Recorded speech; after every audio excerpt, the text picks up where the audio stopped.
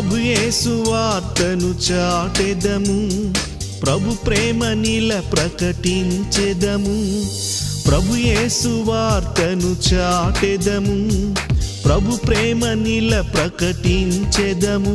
అద్వితీయ సత్యదేవుడేసుని, లోకాన మారని దేవుని స్వరమేతి పాడి ప్రకటించెదం. వెళ్ళెదం, కలసి వెళ్ళెదము, చాటెదం, క్రీస్తు ప్రేమను చాటెదము.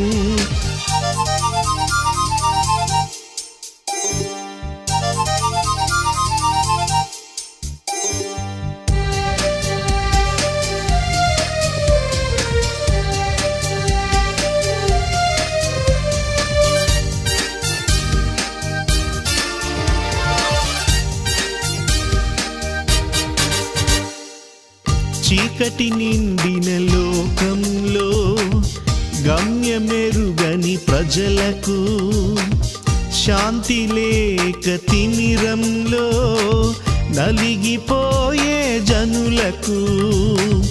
చీకటి నిండిన లోకంలో గమ్యమెరుగని ప్రజలకు, శాంతి లేక తిమిరంలో నలిగిపోయే జనులకు సువార్త ప్రేమలు అందించెదం. యేసే దేవుడని ప్రకటించెదం, సువార్త ప్రేమలు అందించెదం. యేసే దేవుడని ప్రకటించెదం. వెళ్ళెదం, కలసి వెళ్ళెదము, చాటెదం, క్రీస్తు ప్రేమను చాటెదము.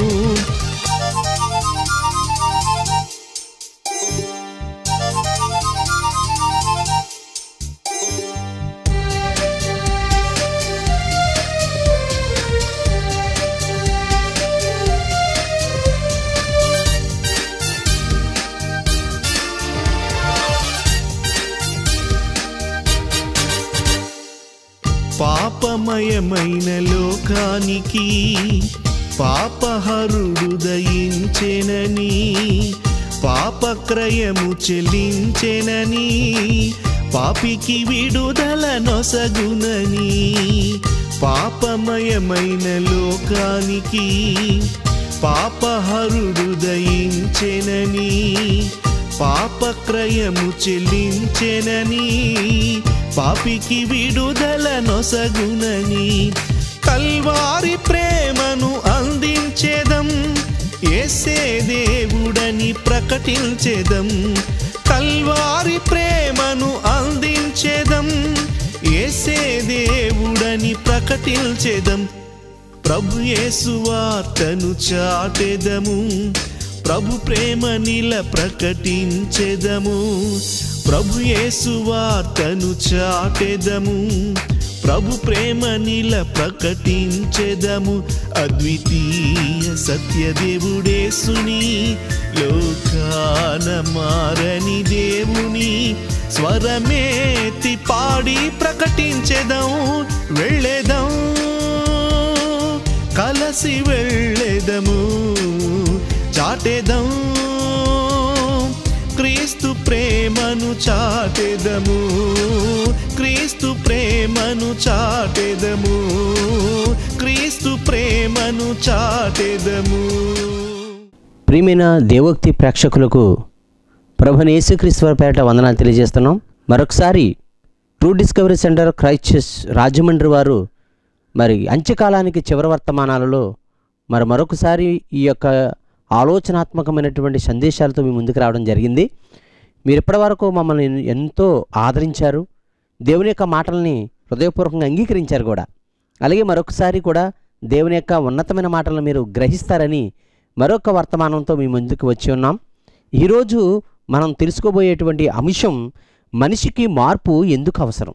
మనిషికి మార్పు ఎందుకు అవసరం అనేటువంటి ఈ అంశాన్ని మీ ముందుకు తెచ్చే ముందు నేను ఒక విషయాన్ని మీకు గుర్తు చేయాలి.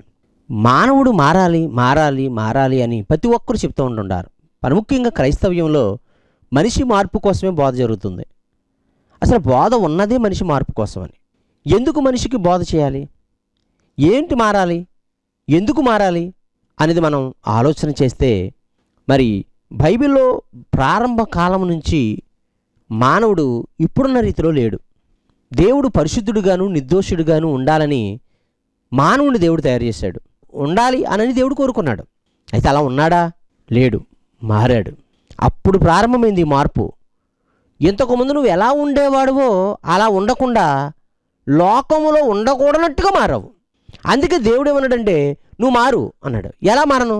ఇంతకుముందు ఎలా ఉండేవాడువో అలా మారు అన్నాడు. గమనించారా ప్రియమైన వాళ్ళారా? ఇంతకుముందు ఎలా ఉండేవాడో అలా మారన్నాడు. ఇంతకుముందు ఎలా ఉండేవాడమో మనకు అర్థమైతే ఇప్పుడు ఎలా ఉండడానికి మనం మారాలో మీకు అర్థమవుతుంది. చాలామంది అంటారు, నేను ఎందుకు మారాలండి, నేను బాగానే ఉన్నాను కదా అంటారు. నేను బాగుండాలి కదా అని నువ్వు అనుకుంటే ఎలా సరిపోద్ది? నిన్ను సృష్టించిన వాడు అనుకోవాలా. నువ్వు ఎలా ఉండాలా అని ఆయన సృష్టించాడో పుట్టించాడో. ఉదాహరణకి ఒక వస్తువుని కలిగించిన వాడు అది ఎలా ఉండాలని సృష్టించాడో అలా ఉండాలి. ఎలా ఉండాలని సృష్టించాడో అలా ఉండనప్పుడు అది రిపేర్కి వచ్చింది అని అర్థం. ఆ వస్తువు రిపేర్కి అయిపోయింది అంటే అతడు అనుకున్నట్టుగా అది లేదు, వేరే రకంగా ఉందన్నమాట. ఆ వేరే రకంగా ఉన్నప్పుడు ఇది ఎక్కడో చిన్న ఫాల్ట్ ఉంది, ఆ ఫాల్ట్ ఎక్కడైతే ఉందో దాన్ని సరిచేయాలి అంటారు. ఎంత నిజమో దేవుడు కూడా ప్రారంభంలో ఉన్నటువంటి మనిషి ఉన్నట్టుగా ఇప్పుడు లేడు. ఎందుకనండి అతను కూడా మారిపోయాడు. ఎలా మారాడు? ఇప్పుడు మళ్ళీ ఎలా మారాలి అనేది మన బైబిల్ నుంచి ఆలోచిస్తే, దేవుడు ప్రారంభించినటువంటి ఈ కాలం పూర్తి కావచ్చేసింది. దేవుడు ఈ లోకానికి ఎంత సమయాన్ని అయితే ఇచ్చాడో ఆ సమయం పూర్తి కావచ్చేసింది. కానీ మనిషి మార్పు కోసమే పెట్టిన ఈ కాలం పూర్తయిపోయి వచ్చింది. కానీ మనిషి మార్పు మాత్రం ఇంకా పూర్తి కావాల్సి ఉంది. ఇంకా మనిషి మార్పు ముగింపు దశకి ఇంకా రాలేదు. మనిషి కోసం పెట్టిన కాలం మాత్రం ముగింపు దశకు వచ్చేసింది. కానీ అదేంటో కానీ మనిషి మార్పు మాత్రం ఇంకా ముగింపు రాలేదు. అందుకే దేవుడు ఇంకా దీర్ఘశాంతంతో మనిషి మార్పు కోసం ఎదురు చూస్తూ కాలాన్ని పెంచుకుంటూ పోతున్నాడు. క్రీస్తు యొక్క రాకడతో ఈ లోకం నాశనమైపోతుంది అని చెప్పినప్పుడు ఇదిగో త్వరగా వచ్చుచున్నాను అని చెప్పినా ఇంకా రాకపోవడానికి ప్రధానమైన కారణం మానవుడి యొక్క మార్పు ఇంకా సాధ్యపడడం లేదు. ఇంకా మారవలసిన వాళ్ళు ఇంకానే ఉంటూనే ఉన్నారు. ఎన్నో సువార్త కూడుకులు జరుగుతూనే ఉన్నాయి. ఈ టీవీల ద్వారా, వాట్సాప్ల ద్వారా, ఫేస్బుక్ల ద్వారా ఎంతో సువార్త ముందుకు వెళుతున్నప్పటికీ మారవలసిన సంఖ్య అలానే ఉంది. దేవుడు ఎంతమంది అయితే మారాలి అని అనుకున్నాడో ఆ మారవలసిన వాళ్ళు ఇంకా అలానే ఉండిపోయారు. దానికి ప్రధానమైన కారణం వారు మార్పుకి అవసరమైనటువంటి సువార్తను చాలామంది ప్రకటించకపోవడమే ప్రధానమైన కారణం. దేవుని యొక్క వాక్యం చెప్తే మారడు, ఏం చెబితే మారతాడని దేవుడు అనుకున్నాడో అది చెప్పాలి. మీరు ఇది గమనించండి. ఆకలితో ఉన్నవాడికి ఆహారం, దప్పికతో ఉన్నవాడికి దాహాన్ని, వస్త్రం లేనివాడికి వస్త్రం ఎలాగో మార్పు లేని వాడికి వాక్యం కూడా అంతే అవసరం. ఏ వాక్యం చెప్పాలి? ఈ రాజ్య సువార్త చెప్పాలి. ఈ రాజ్య సువార్త అంటే క్రీస్తు రాజ్యమును గూర్చిన వార్త చెప్పాలి, సిలువను గూర్చిన వార్త చెప్పాలి. కానీ ఇవేవి అన్నీ ఎక్కడ చూసినా స్వస్థత ప్రార్థనలే కదండి, స్వస్థత సభలే కదండి. ఎక్కడ చూసినా ఏ భవనం చూసినా ఈ లోకంలో మానవుడు ఎలా సుఖంగా బ్రతకాలి, దేవుణ్ణి నమ్ముకుంటే అతనికి ఎలాంటి సౌభాగ్యం వస్తుంది, ఎలాంటి సుఖం వస్తుంది, ఎలాంటి ఐశ్వర్యం కలుగుతుంది, ఎలాంటి బిడ్డలు పుడతారు, ఎలాంటి ఆస్తులు కలిసి వస్తాయి, ఇవే కదండి. ఇవి తప్పించి ఇంకేమున్నాయి చెప్పండి? టీవీల ద్వారా ప్రకటించినా అదే, ఫేస్బుక్ల ద్వారా వచ్చినా అవే, వాట్సాప్ల ద్వారా వచ్చినా అవే. అంటే దేవుని యొక్క వాక్యం నిజమైనటువంటి వాక్యం ప్రకటించుంటే మారవలసిన వారి సంఖ్య పెరుగుండేది. దేవుడు ఎలా మారాలని అనుకున్నాడో అలా ఖచ్చితంగా మారింది. కానీ దేవుడు ఎలా మారాలనుకున్నారో అలా మారడం లేదు, తమకిష్టమైనట్టుగా మారుతున్నారు. మీరు ఇది గమనించండి. అందుకే దేవుని యొక్క వాక్యం చెప్తుంది, మార్కు సువార్త 1వ అధ్యాయము 15వ వచనంలో, కాలము సంపూర్ణమై ఉన్నది, దేవుని రాజ్యము సమీపించి ఉన్నది, మారు మనసు పొంది సువార్తను నమ్ముడని చెప్పుచు దేవుని సువార్తను ప్రకటించుచు యేసు గలిలయకు వచ్చెను అని రాసించండి. మనిషి మారడానికి దేవుడు ఒక కాలాన్ని ఇచ్చాడట. చూడండి, కాలము సంపూర్ణమైనది. ఆ కాలం పూర్తయిపోయవలసి వచ్చింది. పూర్తయిపోయి వచ్చేటువంటి ఈ కాలాన్ని మనం చూస్తుంటే ఆ పూర్తయిపోయే కాలంలోనే ఈ రాజ్య సువార్త నీవు విని మారు మనసు పొంది చెప్పేటువంటి క్రీస్తుని గురించినటువంటి మాటలను నమ్మేలా ఆలోచించండి. యేసుక్రీస్తు వారు ఆ కాలానికి ప్రారంభంలో వచ్చాడు, వచ్చి దేవుని యొక్క సువార్తను ప్రకటించడం ప్రారంభించాడు. కానీ ఆ కాలం పూర్తయిపోతుంది, కానీ సువార్త ప్రకటింపబడుతుంది, కానీ మానవుడి యొక్క మార్పు అలానే మిగిలిపోయింది. మారవలసిన పరిస్థితి ఉంది. ఇంకా విగ్రహారాధన పెరిగిపోతుంది, అశ్లీల దృశ్యాలు పెరిగిపోతున్నాయి, మరి చిన్నపిల్లల మీద అత్యాచారాలు పెరిగిపోతున్నాయి, అప్పులు పెరిగిపోతున్నాయి, అప్పుల కోసం ఆత్మహత్యలు పెరిగిపోతున్నాయి. ఏమండి, మరి దుర్మార్గం పెరిగిపోతుంది, దోపిడీ పెరిగిపోతుంది, దొంగతనాలు పెరిగిపోతున్నాయి, పాపం పెచ్చిరిల్లిపోతుంది. మనిషి మారతాడు అనుకుంటే మార్పు లేని పరిస్థితికి వెళ్ళిపోతుంది సమాజం. దీనికోసం ఎవరు బాధపడతారు? ప్రభుత్వాల వల్ల అవటం లేదు ఈ సమాజాన్ని మార్చడం, ఒక్క ఆధ్యాత్మిక గురువుల వల్లే అవుతుంది. ఆధ్యాత్మికమైనటువంటి మరి బోధకుల వల్లే అవుతుంది. ఈ ఆధ్యాత్మికమైనటువంటి బోధకులు కేవలం ధనం కోసం పనిచేసే వాళ్ళు ఉన్నారు ఇందులో చాలామంది, కొందరు పదవుల కోసం పనిచేసే వాళ్ళు ఉన్నారు ఇందులో. ఎవరు స్వలాభం వారు చూసుకుంటే మరి వాళ్ళ మార్పు ఎవరు పట్టించుకుంటారు చెప్పండి? నీవు పట్టించుకోక, ప్రభుత్వాలు పట్టించుకోక, దైవజనులు పట్టించుకోకపోతే ఎవరు పట్టించుకుంటారు? కాలం చూస్తేనేమో పూర్తి అయిపోతుంది, పని చూస్తేనేమో చాలా ఉంది, మారవలసిన వారు మిగిలిపోయారు. ఎలా మరి? ఎలా అంటే ఎందుకు మారాలి? అసలు ఏం మార్చుకోవాలని మనిషిని దేవుడు ప్రేరేపిస్తున్నాడంటే అపోస్తలుడైన పౌలు రోమీయులకు రాసిన పత్రిక 2వ అధ్యాయంలో ఈ మాటను మనకు చక్కగా గుర్తు చేస్తున్నాడు. అపోస్తలుడైన పౌలు రోమీయులకు రాసిన పత్రిక 2వ అధ్యాయము 4-5 వచనాలు మనం చూస్తే, దేవుని అనుగ్రహము మారు మనసు పొందుటకు నిన్ను ప్రేరేపించుతున్నదని నువ్వు ఎరగక. దేవుని అనుగ్రహం, నువ్వెన్ని తప్పులు చేస్తున్నప్పటికీ పోనీలే ఈరోజు మారతాడు, రేపు మారతాడు, ఈరోజు తెలుసుకుంటాడు, రేపు తెలుసుకుంటాడని దేవుడు రోజులు గడుచుకుంటూ ముందుకు పోతున్నాడే కానీ నీలో ఏమాత్రం మార్పు కనబడ్డంలా. తాగేవాడు తాగుతున్నట్టుగానే ఉన్నావు, దోచుకునేవాడు దోచుకున్నట్టుగానే ఉంటున్నావు, లంచాలు తీసుకునేవాడు లంచాలు తీసుకుంటూనే ఉంటున్నావు. నీ కోపం అలానే ఉంది, నీ ద్వేషం అలానే ఉంది, నీ కుట్రలో కుతంత్రాలు అలానే ఉన్నాయి. కానీ నువ్వు గుడికి వెళ్తున్నావు, ప్రార్థన చేసుకుంటున్నావు, వాక్యం చదువుతున్నావు, కానీ లోపల ఉన్నటువంటి మనసు మారటం వల్ల, హృదయంలో ఉన్నటువంటి కాఠిన్యం పోవటం లేదు. ఆ కాఠిన్యం పోవాలి. అందుకే ఆయన చెప్తున్నాడు రోమీయులకు రాసిన పత్రిక 2వ అధ్యాయం 4వ వచనం, దేవుని అనుగ్రహము మారు మనసు పొందుటకు నిన్ను ప్రేరేపించుతున్నదని ఎరుగక ఆయన అనుగ్రహ ఐశ్వర్యమును సహనమును దీర్ఘశాంతమును తృణీకరించదవా అన్నాడు. ఆయన ఎందుకోసం ఎదురు చూస్తున్నాడు? ఇంతకుముందు పూర్వంలో మానవుడు పరిశుద్ధుడుగాను నిర్దోషులుగా ఉండాలని ఆయన అనుకున్నప్పుడు, ఆ పరిశుద్ధుడిగా నిర్దోషిగాను ఉండాలని ఎప్పుడుకుంటావా అని ఆయన ఎదురు చూస్తున్నాడు. నేను పరిశుద్ధుడు కనుక మీరును పరిశుద్ధులై ఉండండి. మరి ఆయన పరిశుద్ధుడైనప్పుడు నువ్వు పరిశుద్ధుడుగా ఉండాలని ఆయన ఎదురు చూస్తున్నాడు. ఆయన దేవుడు కనుక నువ్వు దేవుని కుమారుడిగా మారాలని ఆయన ఎదురు చూస్తున్నాడు. ఆయన పనిచేస్తున్నాడు కనుక నువ్వు పనిచేసేవాడుగా ఉండాలని. ఏది ఎంతకాలం ఎదురు చూడాలి నీ కోసం? ఆయన అనుగ్రహ ఐశ్వర్యమును దీర్ఘశాంతమును నువ్వు తులీకరిస్తావా? నువ్వు నిర్లక్ష్య పెడతావా? నన్ను ఏమీ అనలే అన్నట్టుగా బతుకుతారండి. గమనించండి. అయితే ఇక్కడ చెప్తున్నటువంటి మాట, నీ కాఠిన్యమును మార్పు పొందని నీ హృదయమును మార్పు పొందటం లేదండి. హృదయం ఏం చేస్తుండే మారుతుందండి అది. ప్రియమైన దేవుని వల్లరా, ఎన్ని బోధలు చెప్పినా అలానే ఉంటుంది. మా బోధకుడు, మా సంఘం, మేము బాగా చెప్తాడు, ఆ సేవకుడు బాగా చెప్తాడు, ఈ సేవకుడు బాగా చెప్తాడు. బాగా చెప్పడం అంటే ఏమిటండి? నువ్వు మారినప్పుడు, నువ్వు మారే బోధ ఆయన చేసినప్పుడు నువ్వు మారకపోతే నువ్వు మంచి బోధ అని చెప్తున్నావు, చాలా బాగా చెప్తాడు అన్నావు. మరి బాగా చెప్పినప్పుడు నువ్వు ఎందుకు ఇంకా అలా ఉన్నావు? బోధ మంచిదైనప్పుడు, గొప్పదైనప్పుడు నీ బ్రతికి ఇంకా ఎందుకు అలా ఉంది? నీ హృదయం ఎందుకు మారడం లేదు? ఎంతకాలం మార్పు పొందని నీ హృదయం అలా పెట్టుకుని ఉంటావు? మీరు గమనించండి. ఏదో ఒక మార్పు నీ జీవితంలో కనబడాలి కదా. గమనించండి. అడ్డు తగులుతున్నటువంటిది, మార్గం మధ్యలో అడ్డు తగులుతున్నదాన్ని అటు తగులుతున్నప్పుడు నీ మనసుకు అనిపించద్దు, నా మార్గానికే నేను చేసే పనికి ఇది అడ్డు తగులుతుంది కనుక దీన్ని తీసివేసుకోవాలని. ఎవరో వస్తారో తీసేస్తారని నాకెందుకునని వెళుతున్నప్పుడల్లా దాన్ని తన్నుకుంటూ దెబ్బలు తగులుకుంటూ వెళుతూ ఉంటావా? ఇది నీ బద్ధకం అనుకోవాలా, సోమరితనం అనుకోవాలా, లేకపోతే నీ నిర్లక్ష్యం అనుకోవాలా? యేసుప్రభు గారు చెప్పిన మాట ఆలోచించండి. ఎంత బాగా చెప్తున్నాడు పౌలు గారు. ఈ మానవుడి యొక్క సైకాలను చూసి, నీ కాఠిన్యము మార్పు పొందని నీ హృదయమును అనుసరించి ఉగ్రత దినమందు, అనగా దేవుని న్యాయమైన తీర్పు బయలుపరచబడు దినమందు నీకు నీవే ఉగ్రతను సమకూర్చుకొనుచున్నావు కదా అన్నాడు. నేను చంపేస్తానని అంటారేమిటి? నేను చంపేసేవాడినా? మిమ్మల్ని నాశనం చేసేసేవాడినా? నేను ఉగ్రతను నేను చూపిస్తున్నానా? ఉగ్రతను నువ్వే కల్పించుకుంటున్నావా అన్నాడు. చూడండి, నువ్వే ఉగ్రతను కల్పించుకుంటున్నావు అన్నాడు. ఏమిటండి నన్నే మారమంటారు? ఒక పశువుని మారమని అనరు, ఒక పక్షిని మారమని అనరు, నన్నే మార్పు చెందు అంటారు. ఏమిటంటే సృష్టిలో నీకు మాత్రమే మార్పు అవసరమైంది, సృష్టిలో దేనికి ఏ మార్పు అవసరం లేదు. ఇది ఆలోచించు. దేనికి మార్పు అవసరం లేదు, నీకొక్కడికే మార్పు అవసరమైంది. నిన్నొక్కడనే దేవుడు మారమంటున్నాడు. మిగతా దానికి ఎందుకు లేదు మార్పు? మారు మనసు పొందమని ఎందుకు చెప్పడం లేదు?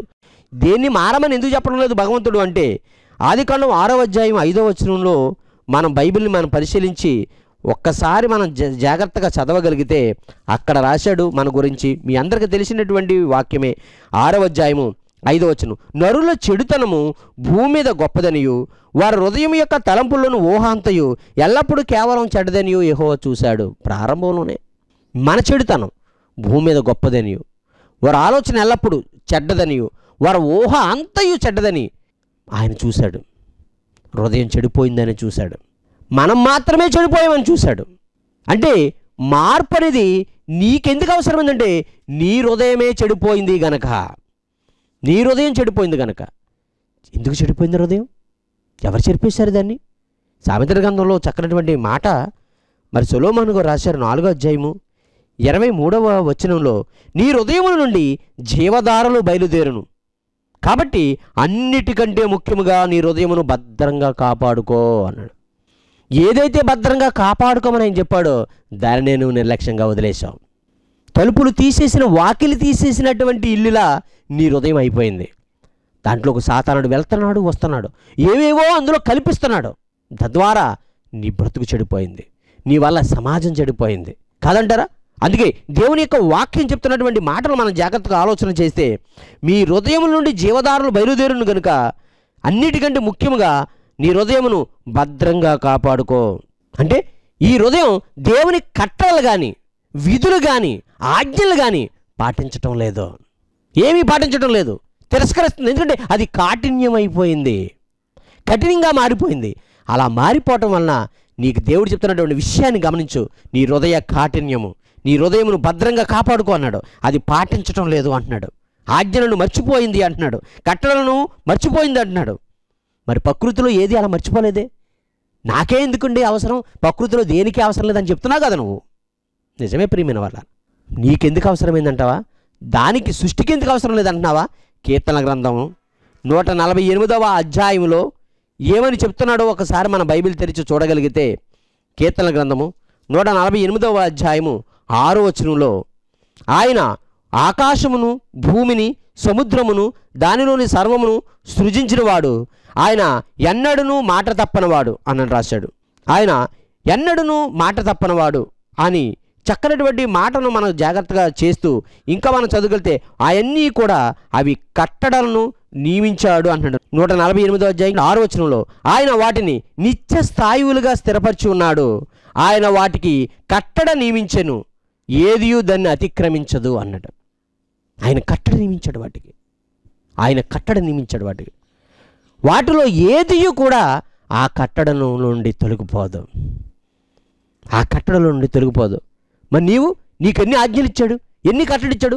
ఏదైనా తోటలో ఇచ్చినటువంటి ఆ పండు తినవద్దని ఒక్క ఆజ్ఞను నువ్వు మీరావు, కానీ సృష్టి ఏ ఆజ్ఞను మేరటం లేదట, ఏ కట్టడను నువ్వు మేరటం లేదట. మరి దానికి ఎందుకు అవసరం మార్పు? దేవుడు దాన్ని ఎందుకు మారమంటాడు? నీకే చెప్తున్నాడు, నిన్నే మారమని చెప్తున్నాడు. ఏమండి, 148వ అధ్యాయము 8వ వచనంలో, ఆయన ఆజ్ఞను నెరవేర్చు తుఫాను అని రాశాడు. తుఫాను కూడా ఆయన ఆజ్ఞను నెరవేరుస్తుందట. తుఫాను కూడా ఆయన ఆజ్ఞను నెరవేర్చగలిగితే ఇవన్నీ దేవుడు నియమించిన కట్టడలను పాటిస్తూ వాటి పనిని సమర్థవంతంగా నిర్వహిస్తున్నాయి. మానవుడు ఒక్కడే కదండి మరి ఆయన పనిని సమర్థవంతంగా నిర్వహించలేకపోవడం. అలా నిర్వహించలేకపోవడానికి ప్రధాన కారణం మానవుడు హృదయం దేవుని తట్టు తిరగకపోవటమే కదండి, ఆయన ఆజ్ఞలు పాటించకపోవటమే కదా.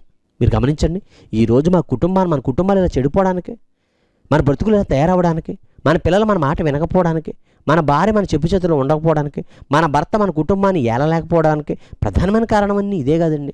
కారణం హృదయం చెడిపోవడం, ఏదో దాన్ని ఆశించడం, గర్వించడం, తుదకు పతనావస్థకు చేరిపోవడం. ఇది కదా మానవ జీవితం. ఈరోజు నాకు మార్పు ఎందుకు అవసరం అంటున్నాను. సమాజంలో మారండి అంటే నవ్వుకుంటారు ప్రజలు. మారండి అంటే ఎందుకు మారాలి అన్నారు. దేవుని నమ్ముకోండి అని చెప్పాలి, కానీ మారండి అంటున్నారేమిటి? మారాలి. ఇంతకుముందు నువ్వు ఎలా ఉండేవాడివి కాదు. తల్లి గర్భంలోంచి వచ్చినప్పుడు ఎలా ఉన్నావు నువ్వు, ఇప్పుడు ఎలా ఉన్నావు? మార్పు నుండి బిడ్డల వంటి వారు కావాలని యేసుప్రభువు చెప్పాడు. బిడ్డలో ఎలా ఉంటారో మీరు అలా ఉండాలి. మీరు మార్పు నుండి బిడ్డల వంటి వారు కాకపోతే మీరు దేవుని రాజ్యమునికి వెళ్ళలేరన్నాడు. అంటే బిడ్డకున్నటువంటి స్వభావం నీకెందుకు లేదు? లోకంలోకి వచ్చిన తర్వాత అన్నీ నేర్చుకున్నావు, లోకంలోకి వచ్చిన తర్వాత అన్నిటికీ అలవాటు పడ్డావు, లోకంలోకి వచ్చిన తర్వాత అన్నీ కావాలనిపించింది, లోకాన్నే కావాలనుకుని ఉండిపోయావు. బిడ్డలాంటి స్వభావం కాదది, చిన్నపిల్లలకున్న మనస్తత్వం కాదది. అందుకే చెప్తున్నాడు, ఆయన దేవుని స్వరూపమైనటువంటి మనం, దేవుని పోలికగా పుట్టినటువంటి మనం, ఆయన కట్టడలను, ఆయన క్రియలను, ఆయన ఆజ్ఞలను పాటించవలసిన వారమైనా మనం. కానీ ఏ విధంగా బ్రతుకుతున్నామో నిన్ను నువ్వు ఒకసారి పరీక్షించుకో. సరే, నిన్ను నువ్వు ఆలోచన చేసుకో. ఇదేనా నీ జీవితం? ఇలానే కొనసాగిస్తావా? ఏమండి, ఇలానే కొనసాగిస్తావా? అయితే దేవుడు చెప్తున్నటువంటి మాటను మనం ఆడితే ఇంతగా నువ్వు మారిపోవడానికి గల కారణం ఏమిటి? ఎందుకు ఇలా మారిపోయావు అని మనం అడగగలిగితే, ఇంతగా ఇతన్ని మార్చేసింది ఎవరో ఒకరు ఉన్నారు. ఆ ఎవరో మనం చూడగలిగితే, ఏమి చెప్పితే నువ్వు మారిపోయావు, ఏ మాటను బట్టి అయితే నువ్వు ఇలా మారిపోయావో, మళ్ళా నువ్వు పరిశుద్ధుడిగా మారాలంటే యేసు మాట వింటేనే మారతావు. అంటే ఇంతకుముందు మాట ద్వారా నీ బ్రతుకును ఏ విధంగా మార్చేసుకున్నావు, ఇప్పుడు క్రీస్తు అనే మాట ద్వారా మరలా నీ బ్రతుకును పరిశుద్ధంగా మార్చుకో. సాతాను యొక్క మాట విని అపవిత్రుడిగా మారిపోయావు, అవిధేయుడిగా మారిపోయావు, మూర్ఖుడిగా, గర్వంతుడిగా మారిపోయావు. ఇప్పుడు క్రీస్తు మాట విని సాత్వికుడిగా, ప్రేమ కలిగిన వాడుగా, సమాధానపరిచేవాడుగా, పరిశుద్ధుడిగా ఇప్పుడు మారు. దేవుడు అదే కదా కోరుకుంటున్నాడు నీ దగ్గర. న్యాయంగా ఉండాలని, ధర్మంగా ఉండాలని, పవిత్రంగా బ్రతకాలని కదా దేవుడు కోరుకునేది. ఇంతకంటే దేవుడు నీ దగ్గర ఆశించేదే ఉంది? దేవుడు ఏమేమని కోరుకుంటాడు? ఏమీ లేదు కదా. ఆలోచన చేయండి ప్రియమైన వాళ్ళారా. అందుకు దేవుని యొక్క వాక్యం చెబుతున్నటువంటి ప్రతి దాన్ని మనం గమనించగలిగితే, ఇలా నిన్ను మార్చేసింది, నీ హృదయాన్ని కఠినపరిచేసింది, దేవుని మాట వినకుండా అబద్ధాన్ని నమ్మేటట్టు నేను చేసింది ఎవరు అంటే, కొరింథీయులకు రాసిన 2వ పత్రిక 11వ అధ్యాయం అపోస్తలుడైన పౌలు చెబుతూ, కొరింథీయులకు రాసిన 2వ పత్రిక 11వ అధ్యాయము 3వ వచనంలో, సర్పము తన కుయుక్తి చేత అవ్వను మోసపరిచినట్లు మీ మనసులను చెరుపబడి క్రీస్తు ఎడల ఉన్న సరళత నుండి, పవిత్రత నుండి ఎట్లైనను తొలగిపోవునేమో అని భయపడుచున్నాను అన్నాడు. సర్పము తన కుయుక్తి చేత అవ్వను మోసపరిచింది అన్నాడు. ఏ మాట చెబితే మోసపోయారో మరలా క్రీస్తు మాట విని మీ మోసాన్ని సరిచేసుకోండి. మీరు వెళ్ళిపోయింది అబద్ధమని నమ్మండి. మీరు బతుకుతున్న బ్రతుకు నిజమైంది కాదు, ప్రమాదకరమైందని గమనించండి. ఒకసారి సాతాను మాట విని పాడైపోయారు, ఇప్పుడు యేసు మాట విని మీరు మారండి. మారతారు కదా. మారడానికి కదా ఇంత డబ్బులు వెచ్చించి సువార్త ప్రకటించడం, ఇంత వ్యయ ప్రయాసాలు కోర్చి ఈ మాటలు చెప్పడం. మా ప్రయాస చాలా తక్కువ అండి.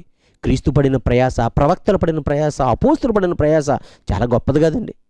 శ్రమంతా వాళ్ళే కదా పడినారు. ఇల్లంతా కట్టెత్తి దానికి రంగులేసే వాళ్ళమే కదండి మేము.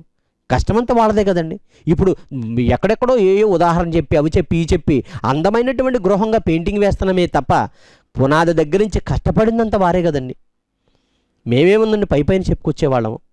అమర్చిన దాని మీద అయ్యగారు చేయి వేసినట్టే కదండి మా బోధ అంతా. కానీ మారవలసిన పరిస్థితి మనకుంది కదా. అందుకే యోహాను సువార్త 5వ అధ్యాయం 24వ వచనంలో, నా మాట విని నన్ను పంపిన వాని యందు విశ్వసించేవాడు నిత్యజీవం గలవాడు, వాడు తీర్పులోనికి రాక మరణం నుండి జీవంలోకి దాటిపోతాడని. కనుక నువ్వు యేసు మాట వినాలి. ఇంతకుముందు సాతాను మాట విని ఈరోజు మార్పు పొందని కఠినమైన హృదయంగా మారిపోయింది. ఇప్పుడు యేసు మాట విని క్రీస్తు మాట ద్వారా సమాధానపరచబడి సమాధాన కుమారుడిగా నువ్వు మారాలి. దేవుని పిల్లలుగా మీరు మారాలి. పరిశుద్ధులుగా, నిర్దోషులుగా మీరు నిలబడాలి ఆయన ముందు. అదే దేవుడు కోరుకుంటున్నటువంటిది. మార్పు ఎందుకు అవసరం అంటే, మార్పు నీ జీవితానికి చాలా మంచిది. ఎందుకంటే నువ్వు మారలేని అపవిత్రుడు కనుక మార్పు అవసరమైంది. నువ్వు మంచిగా ఉంటే నీకు మార్పే అవసరం లేదు. దేవుడు నిన్ను మారమని అడిగి ఉండేవాడు కూడా కాదు. అందుకే ఆ ప్రవక్త మాట విననివాడు ప్రజల్లో ఉండకుండా సర్వనాశనం అయిపోతాడని అపోస్తలుల కార్యాలు 3వ అధ్యాయం 23వ వచనంలో చెప్తున్నాడు ప్రియమైన. ఆ ప్రవక్త మాట విననివాడు ప్రజల్లో ఉండకుండా సర్వనాశనం అయిపోతాడంటే ఆ ప్రవక్త ఏం చెప్పడానికి వచ్చాడో మీరు గమనించండి. వింటే బాగుపడతావు, వినకపోతే నాశనం అయిపోతావు అంటున్నాడు. అంతేకాదు లోకస్వార్త 19:42లో కూడా, నీవైనను ఈయన దినమందేను సమాధాన సంబంధమైన సంగతులు విని ఎడల నీకెంతో మేలు అని యేసుక్రీస్తు వారు చెప్పాడు. కనుక ప్రియమైన దేనివల్లారా, మనిషికి మార్పు ఎందుకు అవసరం అంటే, నువ్వు మారలేదు గనక, నువ్వు పాపంలో ఉన్నావు గనక, పాపభూయిష్టమైన జీవితాన్ని గడుపుతున్నావు గనక, దేవునికి వ్యతిరేకమైనటువంటి ఆలోచనలతో జీవిస్తున్నావు గనక, ఇప్పుడు నుంచైనా నీ బ్రతుకును మార్చుకో. బ్రతుకు మారాలంటే వాస్తుని మార్చుకోవడం కాదు, ఇంటిని మార్చుకోవడం కాదు, నిన్ను నువ్వు మార్చుకోవడం. మా ఆయన మారితే నేను మారతానండి, మా ఆయన వల్లే నా కుటుంబం ఇలాగైపోయిందండి, మా ఆవిడ వల్లే నా కుటుంబం ఇలాగైపోయిందని అనుకో. ముందు నీ దగ్గర నుంచే ప్రారంభించు. నువ్వు మారాలేమో, ఒకవేళ మీ ఆయన మారాలని నువ్వు అనుకుంటున్నావు, ఒకవేళ నువ్వు మారాలేమో. కనుక గమనించి మనమంతా కూడా దేవుని యొక్క ఉద్దేశాన్ని కలిగి జీవిద్దాం, విశ్వాసం ముందు స్థిరపడదాం. కాలం సంపూర్ణమైపోయింది కనుక ఈ మాటలను మనం ఆలోచిద్దాం. మరి ఇంకా ఎన్నెన్నో విషయాలు మీతో చెప్పాలని ఆలోచన కలిగి ఉంటున్నాం కనుక మాతో సహకరించండి. ఎప్పుడు కూడా ఇదే సమయానికి ఈ యొక్క వాక్యం వినడానికి మీరు, మీరు కొంతమందికి పరిచయం చేయండి ఈ మాటలు వినడానికి. అలాగే మరి మాది ఫేస్బుక్ ద్వారా, యూట్యూబ్ ద్వారా అనేకమైన విషయాలు మీకున్నాయి. మీ సందేహాల కోసం, మీ సమస్యల కోసం మాకు తెలియపరచండి. మీ అమూల్యమైనటువంటి ఇలా ఉంటే బాగుంటుంది బ్రదరు, ఇలాంటి విషయాలు మాతో చెప్పండి, ఇలాంటి అంశాలు చెప్పండి అని మాకు తెలియపరచండి ఫోన్ ద్వారా. మేము అలాంటి విషయాలను కూడా మీకు చెప్పడానికి మేము ఎల్లప్పుడూ సిద్ధంగా ఉంటాం. ఎందుకంటే నేటి సమాజానికి ఏది అవసరం అది చెప్పడానికి మేము రెడీగా ఉన్నాం. ఎందుకంటే పాత విషయాలన్నీ ఎప్పుడో చరిత్రలో చెప్పడానికి కాదు మేము ఇక్కడ ఉన్నది. ప్రస్తుతపు మానవుడికి, వర్తమానంలో ఉన్న మానవుడికి ఏది అవసరం, ఏం చెప్తే మనిషి మారతాడు, మార్పే ప్రధానమైనటువంటి కారణం. దేవుడు ఎంత జ్ఞానం చెప్పమన్నా అన్నిటికీ మూల కారణం మనిషి యొక్క మార్పు. ఈ మార్పు కోసం మేము ఎల్లప్పుడూ సిద్ధంగా ఉన్నాం. ఇలాంటి ఒక ఎపిసోడ్ మీరు చేయడానికి మాకు మీరు సహకరించండి, మాకు ఫోన్ చేయండి. మీరంటి వారు ఒక్కొక్కరు చేస్తుంటే ఈ యొక్క కార్యక్రమం ఇలా ముందుకు వెళుతూ ఉంటుంది కనుక మరి మాకు ఈ సహాయ సహకారాలు అందించిన కొంతమంది వల్ల మేము ఈ యొక్క కార్యక్రమం చేయగలుగుతున్నాం. మీరు కూడా మాకు కొంచెం ఆర్థికమైన సహాయం మాకు అందించగలిగితే ఇలాంటివి ఎన్నో కార్యక్రమాలు మేము చేస్తూ ఈ యొక్క కార్యక్రమాన్ని ముందుకు నడిపిస్తాం. కనుక మీరు గమనించి మాతో ఏకీభవించండి. ఎలాంటి మాట్లాడండి, ప్రార్థన అవసరతల కోసం ప్రార్థన మాకు తెలియపరచండి. మేము మీకోసం ప్రార్థన చేస్తాం, మీ అవసరాల కోసం ప్రార్థన చేస్తాం, మీ యొక్క భక్తి విశ్వాసాలు పెంపొందించడానికి మేము ప్రార్థిస్తాం. మాతో సహకరించండి.